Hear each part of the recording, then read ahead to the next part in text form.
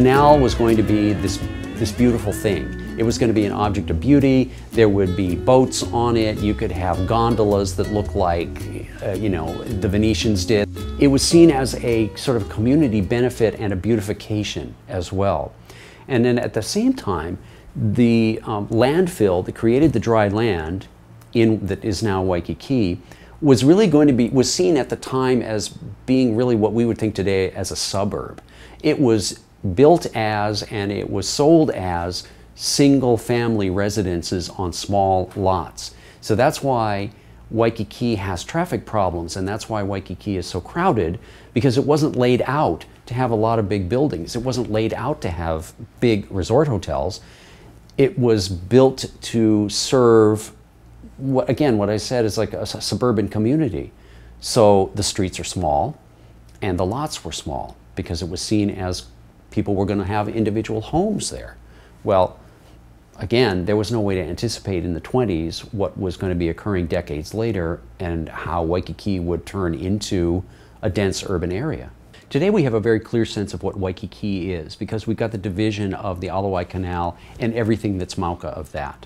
And before the canal was built, the distinction between the two districts of Waikiki and Mo'iliili was not very clear. So that area, in fact, in its natural state, was mostly wetlands. If you look geographically at the island of Oahu, you see that the Ko'olau Mountains, as most of us are familiar with, receive a lot of rainfall just because of the way the trade wind pattern usually brings moisture over the mountains. It condenses into rain. So we've got heavy rain in the mountain, and then a lot of that moisture, a lot of that rain percolates down through the mountains and would, in its normal conditions before humans altered the landscape, a lot of that drained into Waikiki. Because there was all this fresh water there, the area was used first traditionally by the Hawaiians for growing kalo, for growing taro, because taro needs to be planted in water. Waikiki as a marshy area could not be developed. Waikiki as dry land could be. The justification used by the territorial government was that Waikiki was unsanitary as a marshland. It smelled bad. It was potentially the source of disease.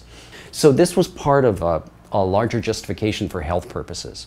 And even though I do not think any health problems actually ever arose in Waikiki as a marshland, you can read a lot of descriptions that say it did smell bad, meaning it smelled organic, meaning you smelled decaying things.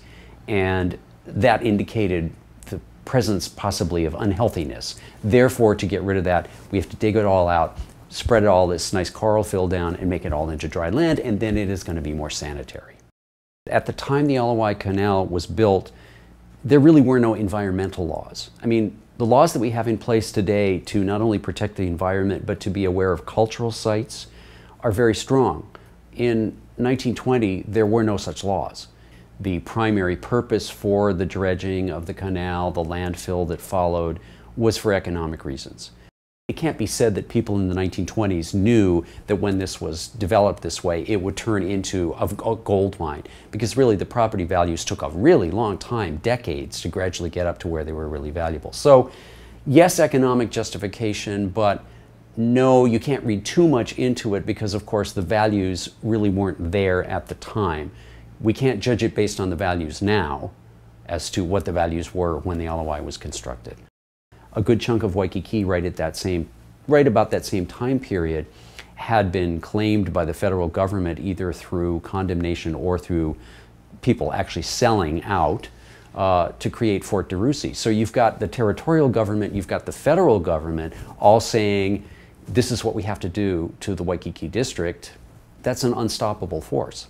When the canal was constructed, initially it was planned to be a complete circuit so that it would have been dug all the way out to the end to reach the beach, so that it would have been, in theory, fully open to circulation on both ends from the ocean. And that was considered to be a more healthful situation where it wouldn't become polluted.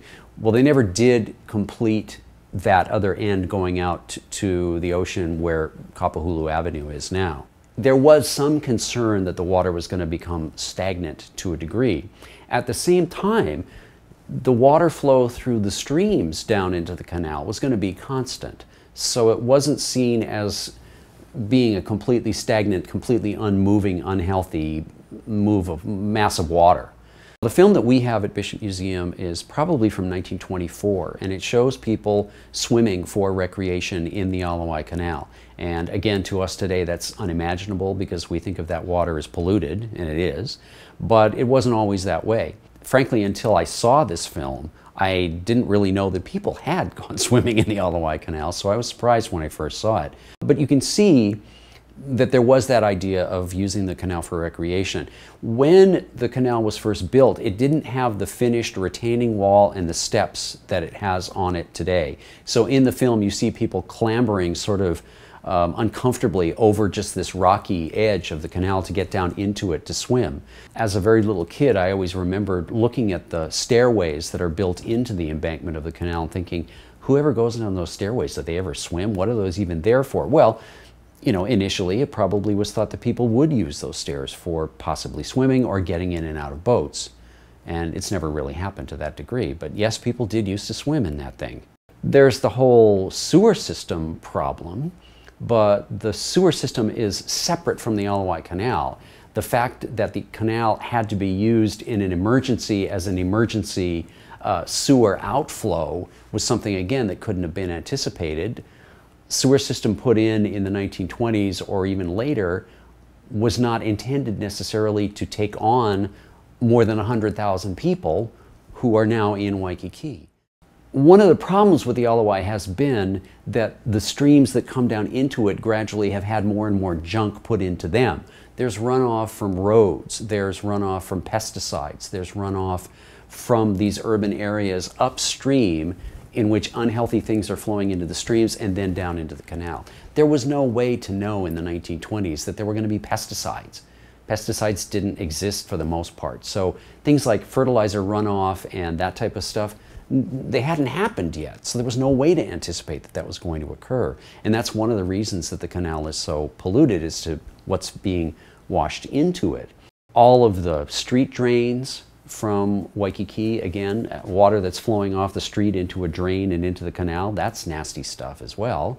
Not that many years ago, we went through a small-scale environmental disaster in Waikiki, fortunately rather confined, which was that because of excessive heavy rain, the sewer system was damaged.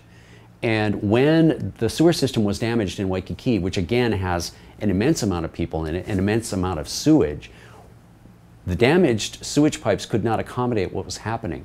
There had to be an emergency rerouting of the sewer system into the Wai Canal, where the raw sewage was just dumped into the canal to flow out into the ocean. And what that required was people to be kept out of the water, not only in the canal where people don't go anyway, but offshore too, where the mouth of the canal is. Dumping sewage into the Wai Canal is by no means an ideal situation, but it was a stopgap measure. Well, it got a lot of terrible publicity. You know, here's this major resort area and its water is dangerous. You can't go in the water, meaning offshore in the ocean. That is a rather bizarre part of the Wai Canal story that certainly is not a good mark on any of us here that this was allowed to happen. For Waikiki in general, the changes to the environment, it's not only the Wai Canal, but it's also the disruption of sand that is particularly unfortunate because we need a beach there for people to go to. Altering the natural environment sometimes may look like it's productive and good thing to do, but it may have other consequences that you can't tell at the time that you are going to regret later on. Periodically, there's been discussion about building another bridge across the canal. And that bridge, if it was ever to be built, would be built so that it would connect with University Avenue on the Mauka side. And one of the interesting things that's happened every time this subject has come up, because the traffic in Waikiki is very tight sometimes, and the two bridges that exist in Macaulay Street and Kalakaua Avenue can be bottlenecks. If this other bridge was built, in theory that could improve the traffic, but there's always been an objection to the aesthetics of what that would do. And people have objected to the idea of putting another man-made structure across this expanse of the canal, because the canal is scenic without anything interrupting it. So to build something that would interrupt that long uninterrupted vista that the canal offers now is something that people have objected to. And I think that's an interesting point, that people see the canal as an asset in terms of the way it looks, and they don't want to mess with that.